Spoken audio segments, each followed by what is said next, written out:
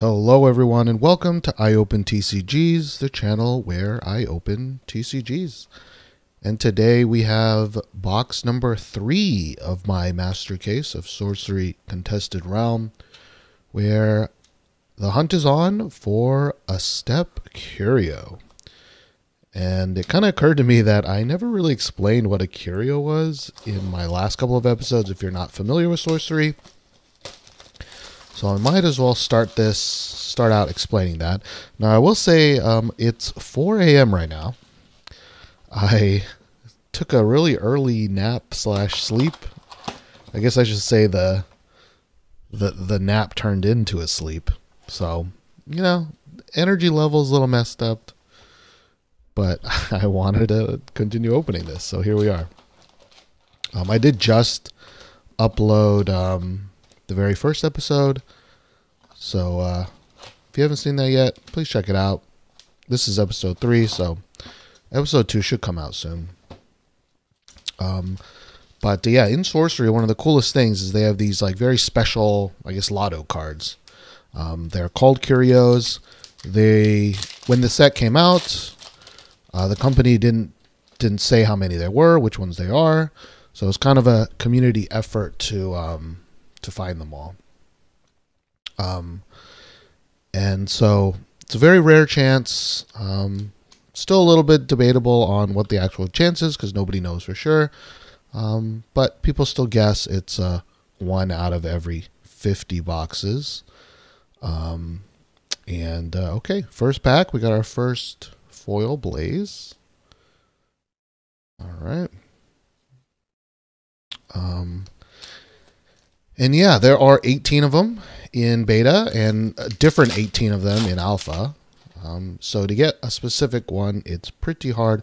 We are hunting for the Step Curio, which to me is one of the most, the prettiest one.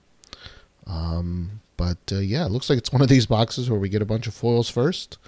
Midnight Rogue. Still very much a first half case here.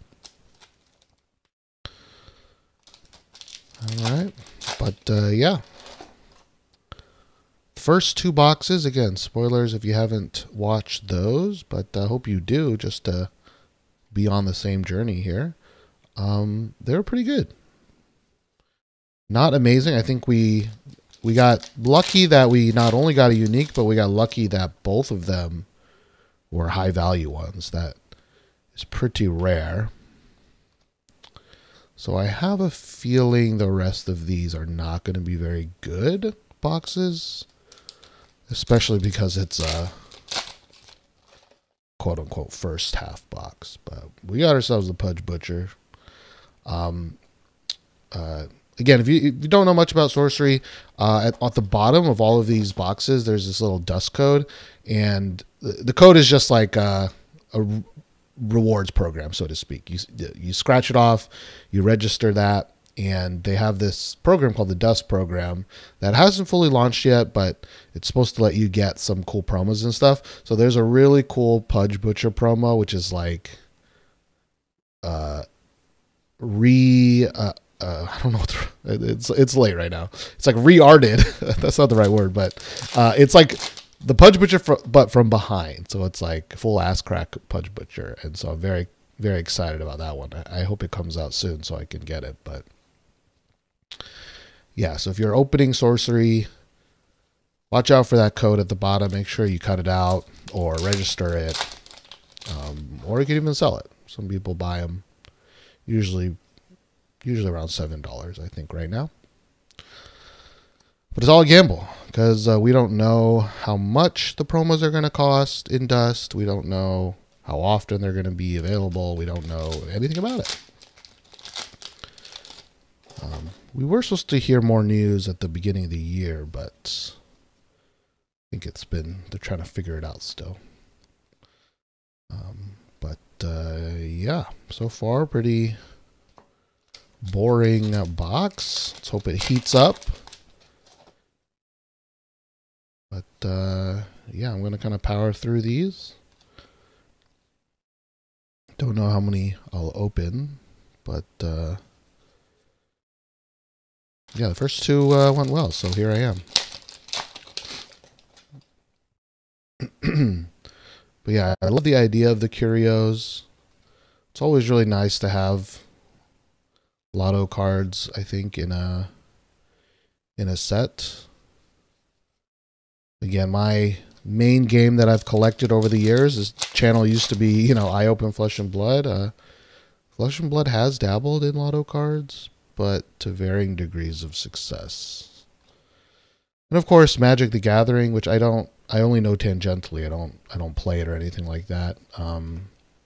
You know, they put in lotto cards, you know, serialized cards and things like that. And again, I'm not an expert. I only know what I've absorbed through the internet, but I think generally those do well too. So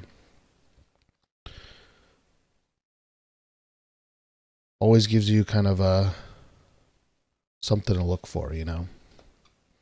All right, that was a third of the box, and holy moly, that was empty.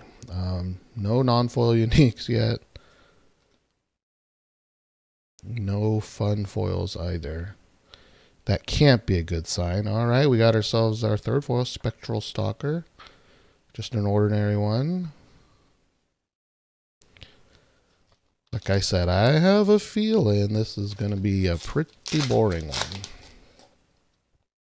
Another foil here. And our first unique, Lord of the Unland. Let me put this down. All right. Again, we want to see some cores. We want to see some stones. Okay, see, this is in the slot right after. We got polar bears. Oh, yeah. Oh, we got an ordinary foil box here. Oh, the polar bear art is always so funny to me.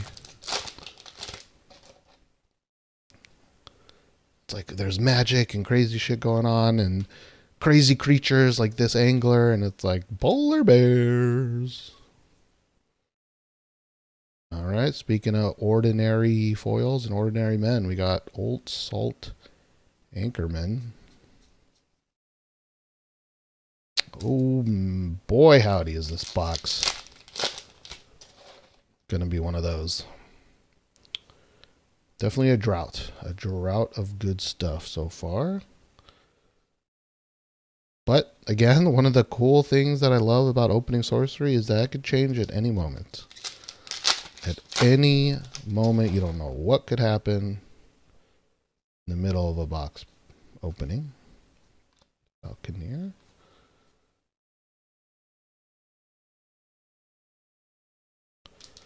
But yeah, if you are interested in picking up the game, since I have opened so much, I do sell some play sets of ordinary cards, exceptionals, elites, even unique full sets, or even a full play set of every card in the beta set. You can reach out to me, I guess, through YouTube. I don't really have any other social media channels, but yeah. All right, we got ourselves a Pendulum of Peril unique. Again, I think another unique there. Okay. Half the box already finished. Is this going to be... Okay, we got ourselves a Crusade non-foil. Yeah, this is in the top 10 there. Not too bad. Better nothing. All right.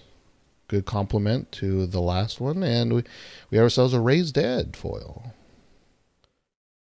Just an exceptional one there. Okay, that's 6 foils. 3 more. 3 more. Come on now. Let's get something good here. Haze Minotaur.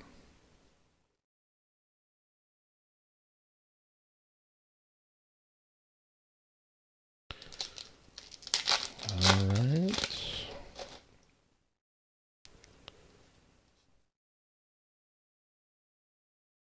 But yeah, sometimes I have a feeling, you know, about a box and I get really sad and then it surprises me. But then now that I know that that happens to me, then it doesn't happen to me. You know, superstitious. Or dumb superstitions. That's how I work. All right. Done with Edge of the World. Done with the second, third. Oh, okay. We got ourselves an Infiltrate foil. I mentioned in the either it was the last video or the first episode that there are some foils that just don't show up too often. I believe Infiltrate is one of those, but I could be wrong. I'm second guessing myself right now, but either way, very playable card. I don't know if I'm pretty sure I've never pulled one. I'll need to double check that after this, but that's a pull. I'll take that. Always good to not get just ordinary and elite ones, or ordinary exceptional ones.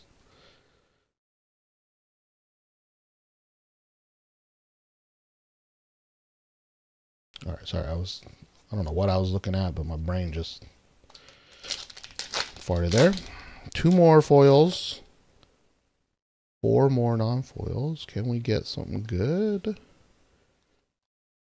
Get a stone to continue the pretty decent thing here. We got ourselves another one of these Earth's ordinary sites. We got one of each one between last box and this box. All right. 1 more foil. You know, it could be a foil piece stone. Excuse me. Although I kind of doubt it. Yep, we got ourselves a Summer River Ordinary foil there to close out the foils. Okay. So that's probably it for the foils. We got ourselves, I don't know, 8 or 9 more packs. 4 more non-foils. Can we get... Okay, I was about to say, can we get a core or a stone? And we do get a core. Very, very good for that EV there. Happy with that.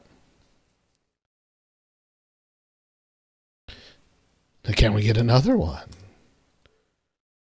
Can we get another one?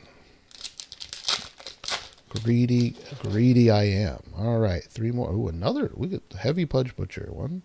We got ourselves the Warp Spasm. Like, look at that art, man. Too bad this card is like $1, but crazy art.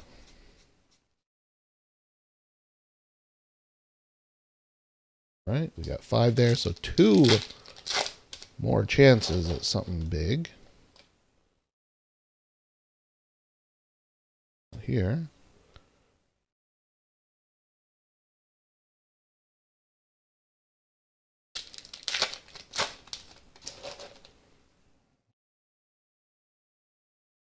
We got, nope, Bottomless Pit Elite. That old man chilling.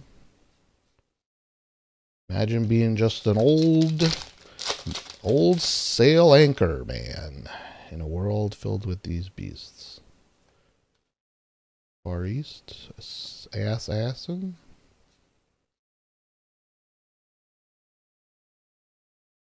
Right, this is over. 4 more packs, 2 more uniques. Something good. Oh, nope, just the Island Leviathan Elite.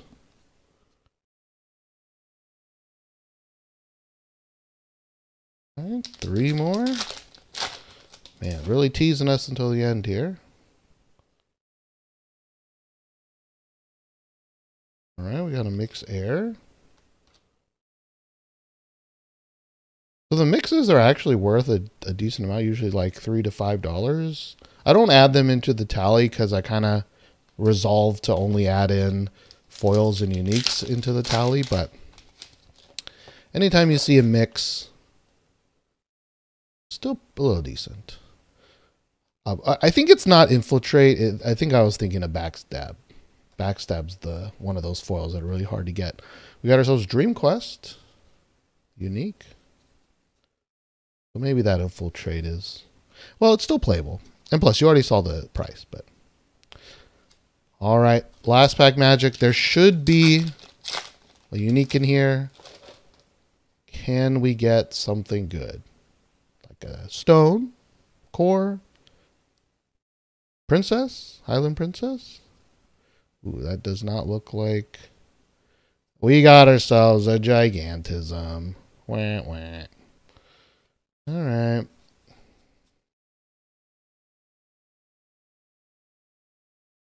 Still, we expected kind of a meh box, and a meh box we got indeed. Look at our foils really quickly here. We got ourselves 1, 2, 3, 4, 5, 6 ordinary foils. Never a good sign when you get that many.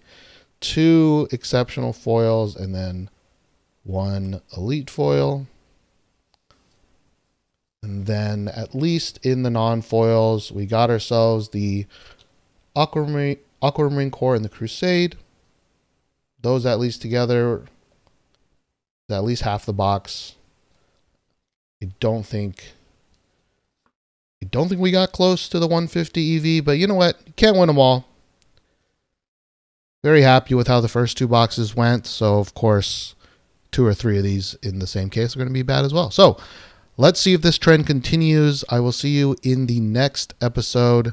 Thank you so much. And again, like, subscribe, leave a comment. I'd really appreciate that. Bye.